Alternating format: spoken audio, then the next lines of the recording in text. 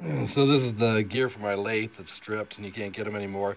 The way this one's designed, they made the small gear out of a long piece of metal. You can see it sits right there, and then they put a big dent in it right there to bind it to the gear right here to keep it from turning.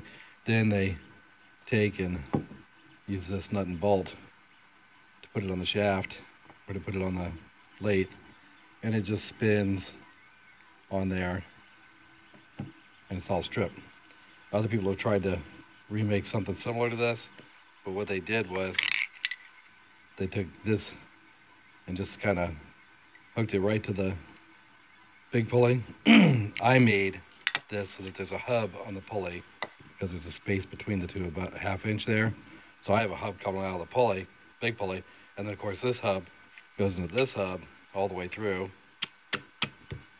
When this is finally assembled, this will get epoxied with 1 hour epoxy and then insert it all the way and let it dry overnight. That'll bind this to this. Then this bolt and nut will go through here, but first I've ordered a brass tubing. It's very, very thin walled. It's going to get pressed into here and probably epoxied so that it turns with the gear and is a permanent fixture of the gear.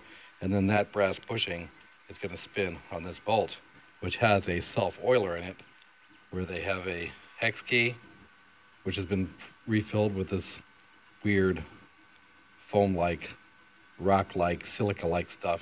So this gets filled with oil forever and lubricates the bushing. This should last until the teeth wear out. And it's an idler, so there's a gear above it spinning and a gear below it spinning, and this is just transferring the power. This could last forever. It's also solidly printed. It used a ridiculous amount of stuff, so it's solid. There's no hollows in it.